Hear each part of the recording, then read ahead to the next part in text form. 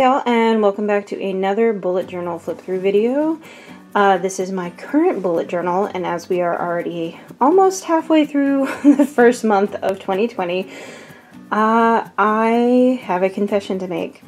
I filmed hours and hours and hours of me setting up this bullet journal. However, when I went down to edit it, it was taking so long to edit that when I went to render the videos to get them ready for to add music and voiceover and stuff like that, it would crash my computer. And then I decided that I was just going to very painstakingly go through everything frame by frame and get rid of as much as I could to get it under a particular amount. And what wound up happening was I started to realize that there were things missing. Like entire hours of content was missing. And on top of that, it was just such a hassle to get it edited in the first place that I basically I was done. I was done with that video. It is already, at the time of me recording this, it is January 11th. I wanted this to have been done no later than 3 days after the new year. And then that just wasn't happening. So instead, we're going to do a flip through, and I'm going to talk a little bit about my process and what I did, and all of the pages that I added up until a certain point. Fun fact is I actually do use this bullet journal as a bullet journal. So there are things in here that are very personal that I have gone ahead and covered up, and we will be stopping at a particular point because I'm not ready to go over those pages just yet because they're either unfinished or there's content on there that I don't want released quite yet, or it is personal and I have to cover up the entire page or just parts of it, and there's just a lot of stuff going on because I mean it is my bullet journal. That being said, let's get started. Actually, before we get started, let's talk a little bit about my cover, because I spent a great deal of time on this cover. I actually did this cover back in November. It was a while ago. Anyway, these the moths that are that I done in the background here are actually of my own design. They're a triangle with mini triangles inside, with lines coming from the center all the way to the end, and then I outlined these in Sharpie, just a regular fine point Sharpie, and did the little bumpies on the bottom. And they came out so well. I actually feature them in several places throughout the book in various sizes, which I'm actually really excited about. Really, very, very, very excited to show y'all. Very quickly, the illustration, which I am very proud of that, is a recreation of a 1929 painting. In the name and the name of the painting and the name of the artist are both in French, and I do not speak French. I do not know how to speak French. I don't know how to read French. So what I am about to do is going to be a mockery of everything that the French language is. So bear with me. The name of the name of the painting is Le Fête à la Rose by Jacques Leclerc. Maybe? Close enough. Alright, now with that out of the way, let's go to the first page. When you first open up my bullet journal, you see that it is a ELO sketchbook. ELO? It's a sketchbook by this company. And you see these beautiful stickers created by the wonderful Kelsey Ing. And I believe I got these directly from her shop. I do not remember the website that I got these from, but I will find it and post it in the comments or description below if they are still available for you all to order. They were only $10 when I ordered them. Because when she posted these to her Instagram and said, hey, these are $10, at the time I was like, I have $10, and then I bought them. And I actually put these in here before I even did the outside of my book, the outside of this bullet journal, just because I love them so much. If you can't tell, they are the Gotham City Sirens plus Batgirl done as D&D characters, and I love them so much.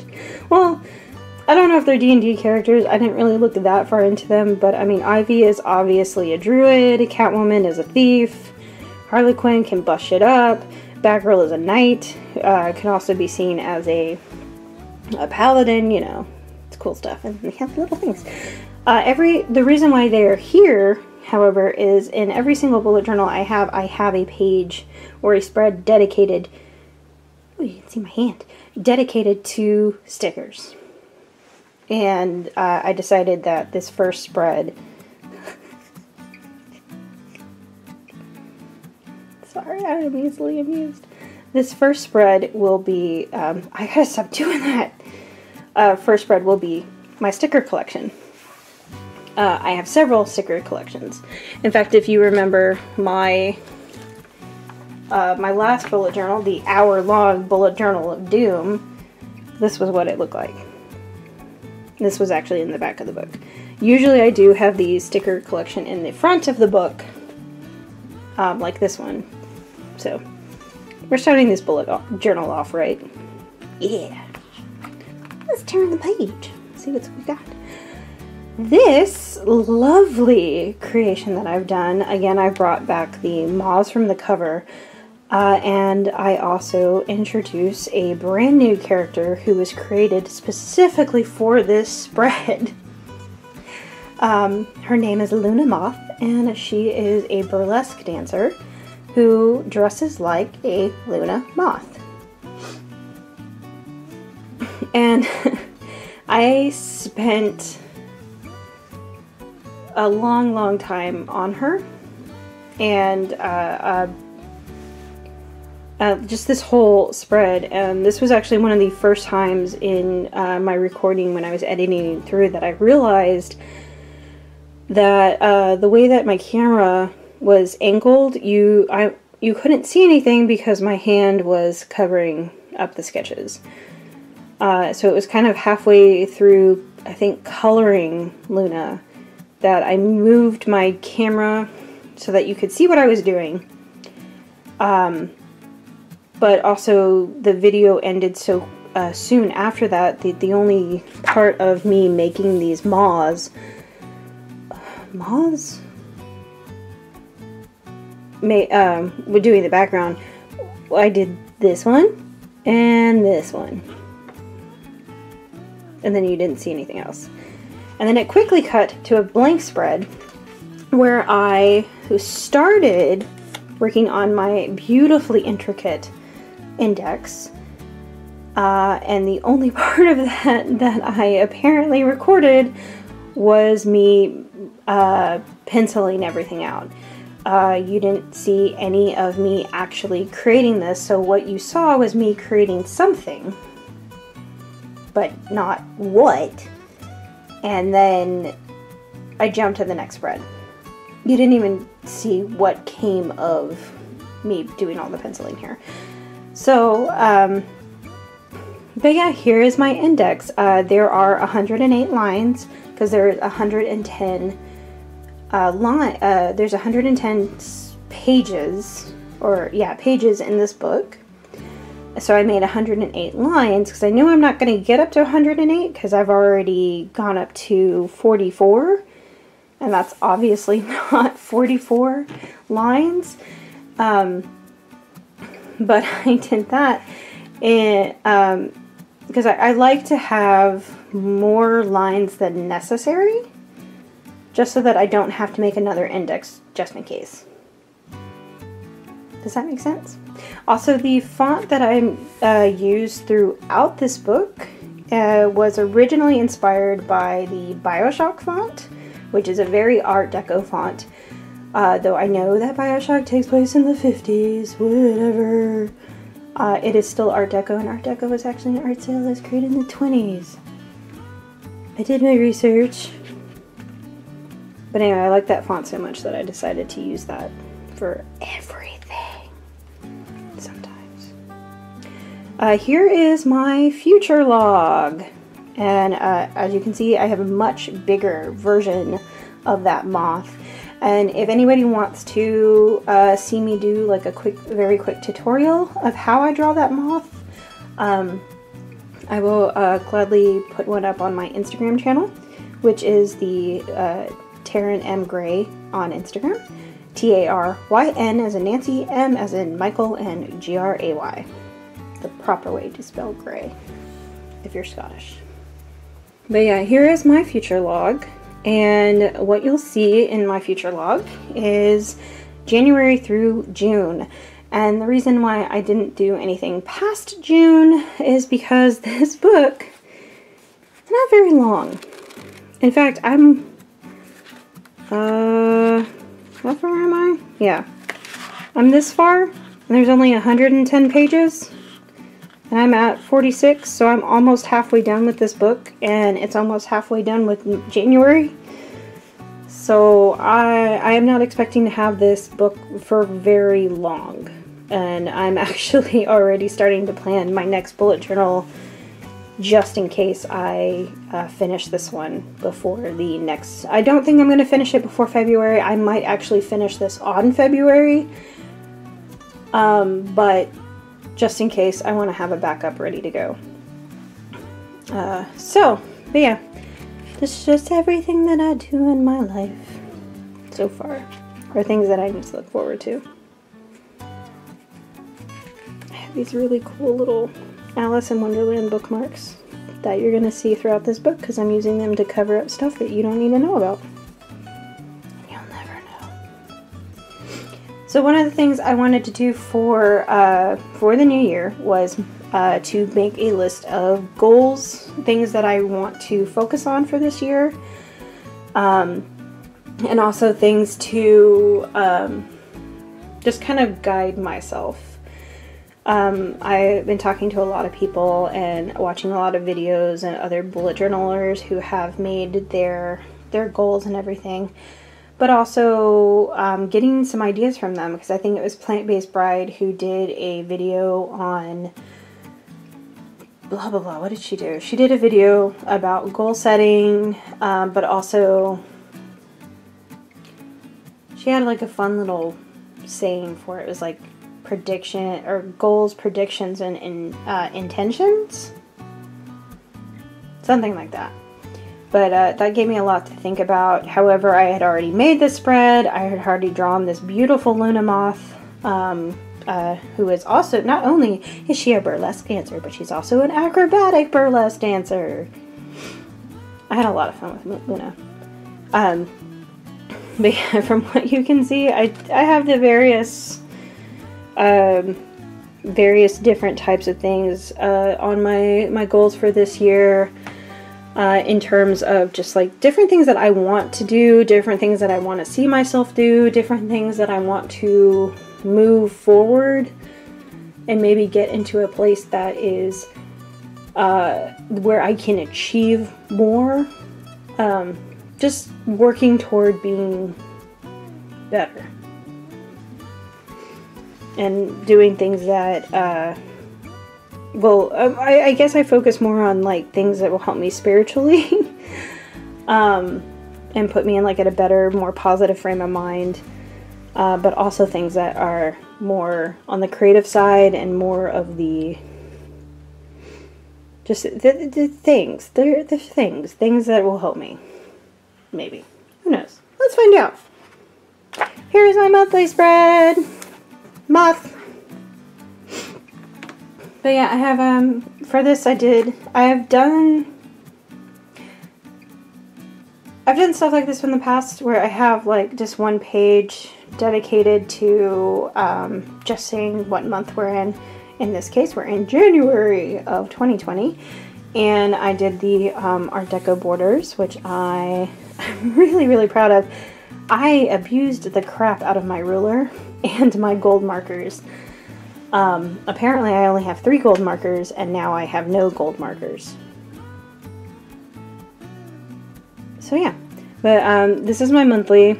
There's nothing really that important on it, just kind of me keeping track of my year or my month. It already feels like a year. And just different things that are going to go on in this month. Here is my brain dump page. I love having brain dumps because it gives me like a good place to just kind of like, if I don't have time to make an entire spread to something, or like to dedicate time to making a dedicated, it's a lot of dedication. If I do not have time to make a dedicated spread for a particular thing at that moment, I can write it down here in my brain dump. And then later on, when I do have time, I can look at my brain dump going, okay, I need to either add this to like here, I need to add this to a particular spread that I will talk about in a later video. Not this video, because this video I am determined to keep short. Determined!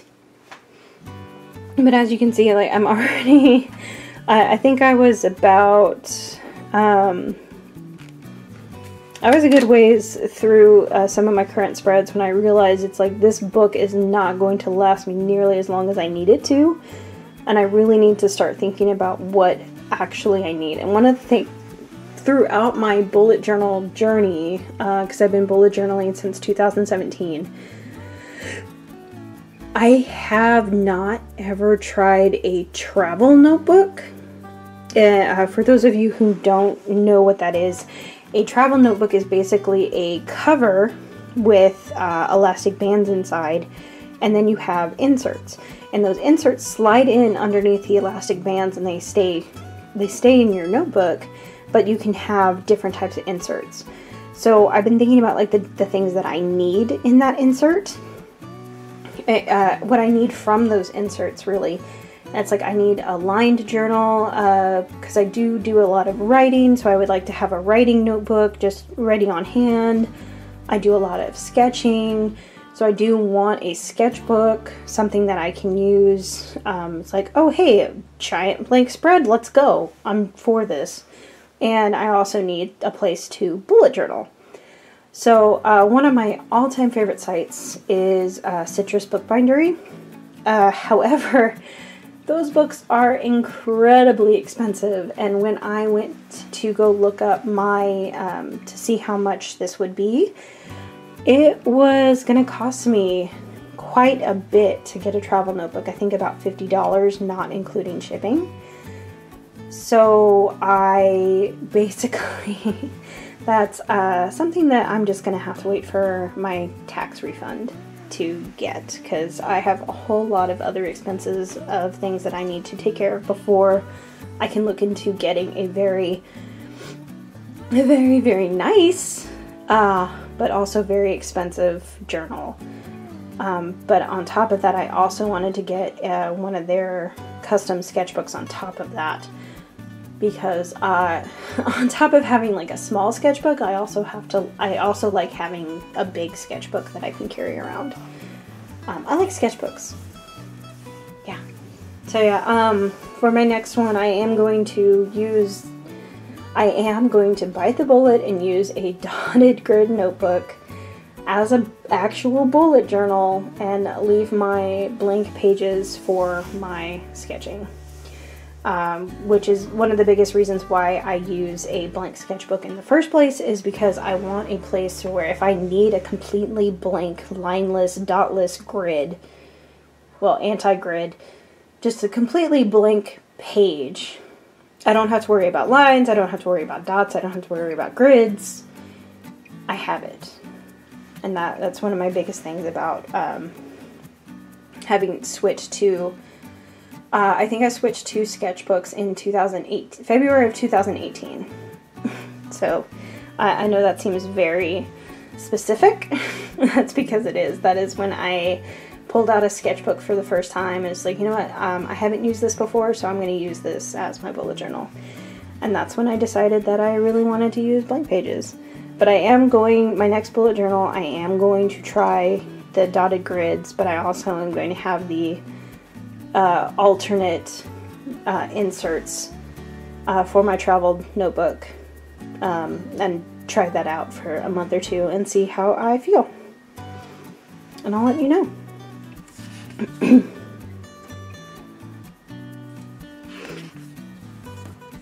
This is my weekly, and I used my moths as the moths, not moths. Myth. I use these little guys as my days of the week, and I really, something on my pages. The things on my pages. But yeah, as you can see, I have been doing a lot of stuff. One thing that I'm actually doing different in my dailies and my weeklies, I am not writing down, I'm writing tasks here, but things that I know for sure are happening on these days. It's kind of like the rolling weekly. Again, Plant-Based Bride did a video on the rolling weekly, and I really like her take on it. But also Amanda Rachley talked about watching Plant-Based Bride and then starting the rolling weekly and everything. And I actually did use the rolling weekly for all throughout December. However, my pages, I make my weeklies in advance because I never know if I'm going to have time to make my weeklies. So I just want to make sure that they're all done and accounted for and not have to worry about it. And one of the things that I noticed about my December of last year, it was a whole month ago, guys. December was a whole year ago. Was that even though I did the rolling weekly and everything, I still wasn't using the pages. And so the pages were just were still very vastly blank. So one thing that I really wanted to do was I wanted to fill up these pages. I wanted to make these, I wanted to write down not just tasks and events and activities and things that I was doing, things that I had to do, things to remember. I wanted to write down memories. So as you can see underneath, there's some things underneath these guys, very personal things that happened to me on those days that I don't feel like talking about. And then on like the first day of January, I got my car back. I was so happy. I got my car back, and I haven't had a car in 7 months, and I'm just so happy, and that has made me,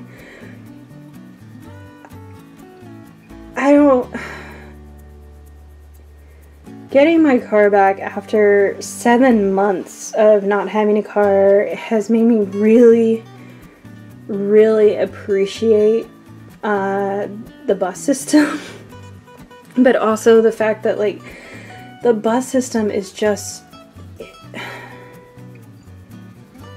Houston has probably one of the worst bus systems in the entirety of the nation, and it's just horrendous. I hate it. There's so many things that they can do better, and they don't care because we're a gas town, and we just have so many oil barons that feed into this, or feed off of the city. And yeah, this video isn't meant for that, but it's just, I have a car again.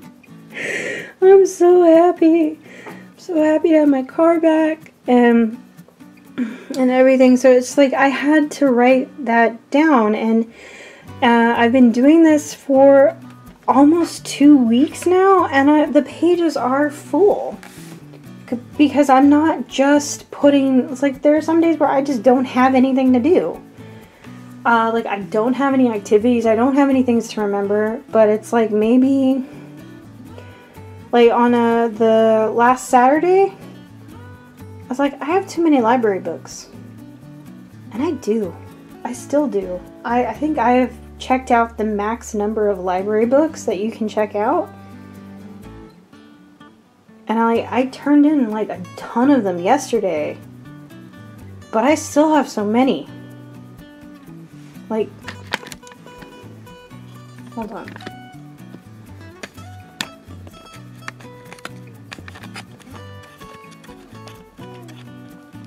You see that? That's all library books. And I also have some library books like on my couch right now. It's too many library books.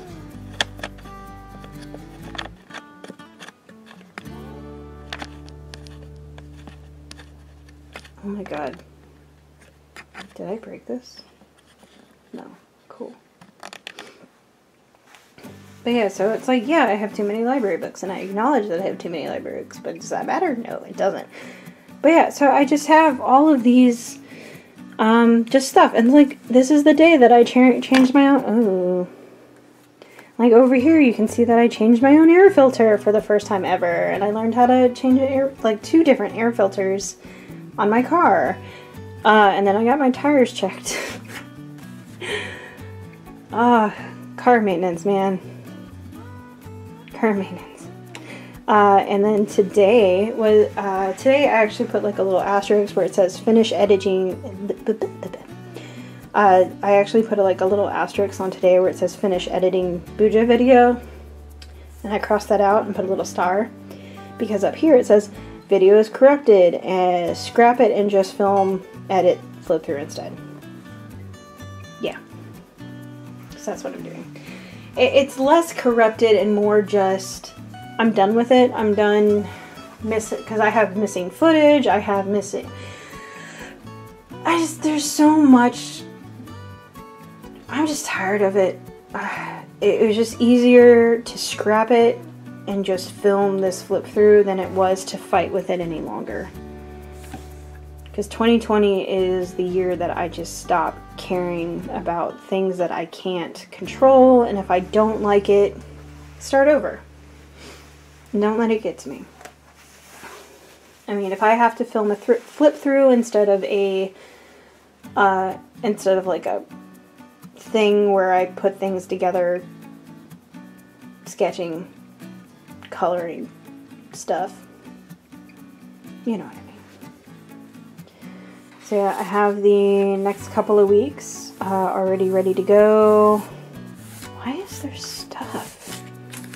I feel little bumpies. They weren't there this morning. And then we have the final week of January. And I do like to finish off my weeks, even if the weeks don't end evenly.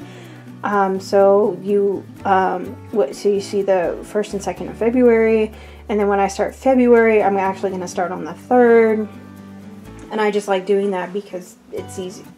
I like doing that. That's fine. It doesn't bother me. Not at all. I don't know what accent that was, but hopefully it won't come back. And then my final... It's not my final. So when I finished off this page was actually blank. Just completely blank, and I didn't know what to do with it. So I looked at, I did a lot of sketches of Luna Moth, just like different poses, different styles of her outfit, just trying to figure out like how the outfit worked and everything. one of the poses that I didn't do was this one, where it's just her standing and we kind of get more of a look of her outfit versus me playing with different funky poses. And so I did that one. And I actually finished the line art of this one, and when I finished it, I'm like, this would make a really cool coloring page. So I stopped what I was doing before I colored it, which if anybody knows me personally that is watching this video, you know that it is very hard for me to stop a project once I get into the zone. So for me to actually stop what I was doing and like scan this before I started coloring it was an achievement all on its own. And I wound up scanning this and putting it on my Patreon for for anybody who is interested in coloring pages. So yeah, if you would like to color your own Luna Moth, go to my Patreon page, which I will link down below in the description. I am going to show off this one just because I love it.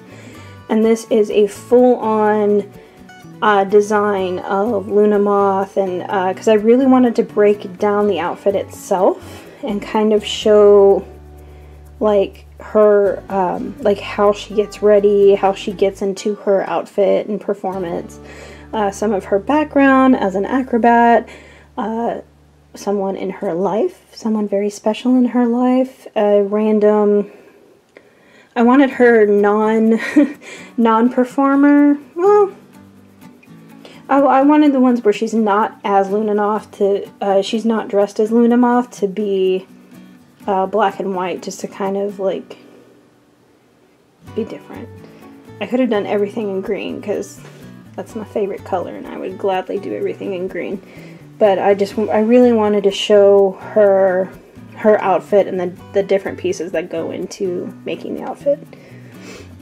And also, like, here's the back of it, here's what it looks like in the front, and here's what it looks like when she's flying, and this is the makeup around her eye, where if you go to my Instagram, you will see some of it more, like, more up close, and you can see that there is a yellow eye shade around her eye. But yeah. So yeah, that is next is stuff for another video, but I did want to show off my new baby Luna Moth and how much I love her and everything about it. So yeah, that is this month's bullet journal. Thanks for watching, and yeah, if you want to subscribe and let me know what kind of videos you would like to see from me. If you would like to see more art related videos, I am working on doing some more art supply reviews. I do have those in the works, and those should be up shortly. My goal for right now is to post one video every Sunday. However, to be a little bit more lenient on myself, I am trying to at least get 2 videos a month up, just so that I can have some stuff on my channel. And of course, that will increase with time. So yeah. Thanks for watching. Check the description for other places that you can find me, like Facebook, Instagram, Twitter. There's a lot of stuff, Patreon, and you can buy me a coffee. All those links are down below. I also have a Redbubble, also below. Yeah. Thanks for watching. Bye-bye.